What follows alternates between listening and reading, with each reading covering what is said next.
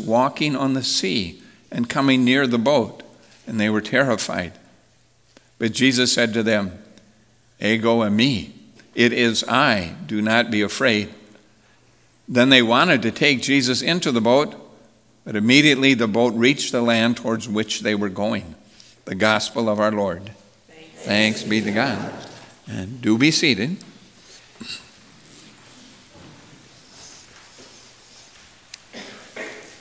A couple of interesting stories to talk about, one in particular. But this morning I want to turn around my tendency to ask you questions in my sermon. Instead, I want you to ask me questions, and I'll try to answer them the best I can. And to help, I'm going to even give you the questions to ask me. That's not cheating, okay? So someone asked me if I believe in the Bible. No. But I do believe in the God the Bible reveals to us. The one God, known to Jews and Gentiles, the God who creates and redeems and sustains our life and faith. Okay? Now ask me if I believe in prayer. No. But I do believe in the God who invites us to pray, who promises to hear our prayer and answer our prayer in God's own way. Now ask me if I believe in eternal life. No. If by eternal life you mean just some extra days added on to our life after death. But I do believe in the God who promises us abundant life, promises us new life, life forever in God's heart and hands and God's presence. And I believe that even now, God gives us a foretaste of that feast to come. Last one. Ask me if I believe in miracles. Guess what my answer is? No. No. But I do believe in the God who is wonderfully powerful, kind, loving, compassionate, and engaged with us, so that there are things that do happen in life that can only be described as amazing and miraculous. So my hope, by asking you to listen carefully, that in your ear and your heart you caught a pattern here, that I'm calling your heart to a subtle difference, but an important and essential one. Faith and trust and hope in God only belongs in one place, and that is in the one God that we know as Father, Son, and Holy Spirit, and we know as Creator and Redeemer and Sustainer.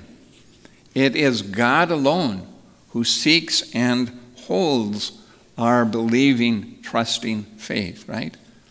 As Luther wrote to parents and to kids in talking about the first commandment, he says, remember, we respect, love, and trust in God alone above all things. And that everything else that I listed is really just a tool, a means by which God works good for us in our life. I think that brings us to this morning's lesson, the feeding of 5,000 people with only 5 small buns and 2 small fish, right? I set you up this way because it's tempting to call this story a miracle. I mean, what else would you call it when Jesus feeds 5,000 hungry people, not just a little snackable, not just an appetizer, but enough of a meal for 5,000 that all 5,000 were filled to satiation. Think of Thanksgiving after the meal, right? Matthew, Mark, and Luke also tell this story. In fact, it's the only miracle story that shows up in all 4 Gospels. But for the Gospel of John, it's not a miracle story. Did you hear what he calls it? See, I get to ask you some questions too. In the lesson, John calls this story a sign, not a miracle. For John, the purpose of this meal is not to impress and amaze. It's simply, first of all, to feed the hungry. And then it's also a sign for all the people that God's power is indeed present in Jesus Christ, right? It's a sign. What do signs do? Point us somewhere. And this is a sign that points us to Christ. So, the big meal, it's a tool, a means by which everyone is to see God at work in Jesus the carpenter, or Jesus the rabbi, or Jesus of Nazareth, or Jesus the son of Joseph, or the son of Mary, whatever you call him, that God is at work in this Jesus, who will be Jesus the Messiah. So maybe, since John wants this to be a sign, I should ask you to ask me one more question. Ask me if I believe in signs now. No. No. I still believe in only God, God who is at work all the way through the Bible stories to give us signs to see, signs to follow, signs that lead us straight to Jesus Christ and lead us towards a more just and compassionate world. So let me ask you a question. When is a miracle not a miracle? There you go. When it's a sign. Kathy, you got that right. When its purpose is not to fill us again with amazement and wonder, at least only, but to fill us with a faith in a God of abundance, when all we can see is scarcity and our own inadequacy. When is a miracle not a miracle?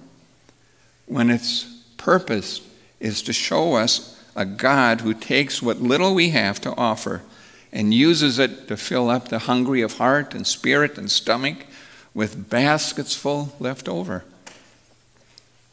When is a miracle not a miracle?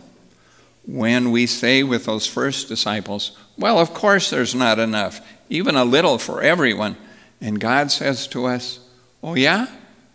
Watch and see. Watch and see a sign of what I can do and what I will do.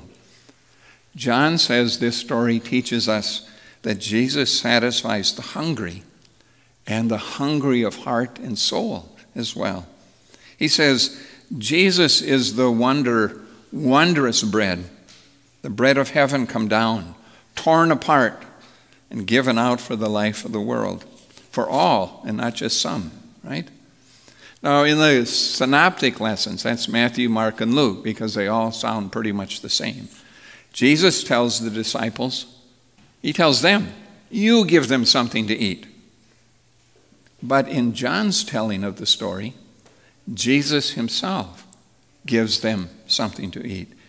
And in our understanding of this story, we see it as a sign of Jesus giving himself to us and to all as the bread of life, as the source of abundant life forever, as he takes and thanks and gives that bread away, right?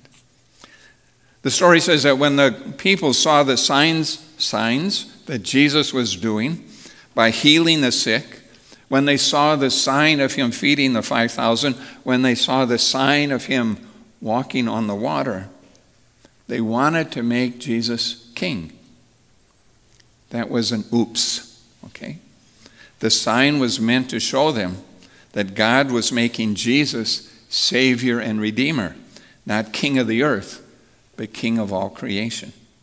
They misread the sign that Jesus was giving them. So here we go in another direction a little bit.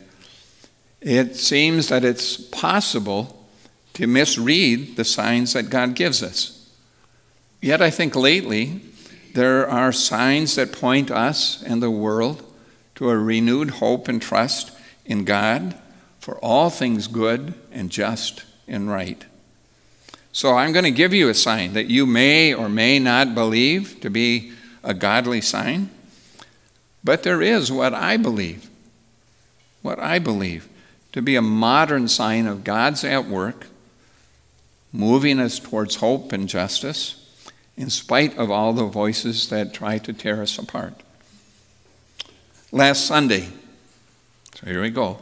Last Sunday, the most powerful man, or better, the man in the most powerful office in the world, stepped away from that political office.